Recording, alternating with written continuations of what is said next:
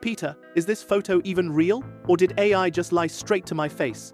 Calm down, Stewie. There are 3 quick signs an image is AI generated, and once you know them, you will never trust random pictures the same way again.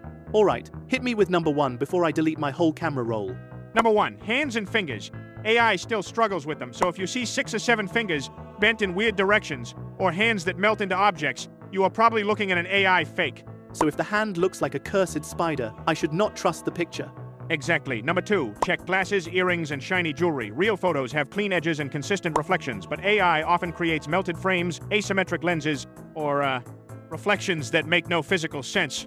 What about the background? It always feels a little off in these images. Great instinct. AI backgrounds often warp when you look closely. Railings bend, patterns do not line up, and crowds have faces that look smudged or cloned. That is another strong AI signal. And the text on signs and shirts, sometimes it looks like a keyboard smash.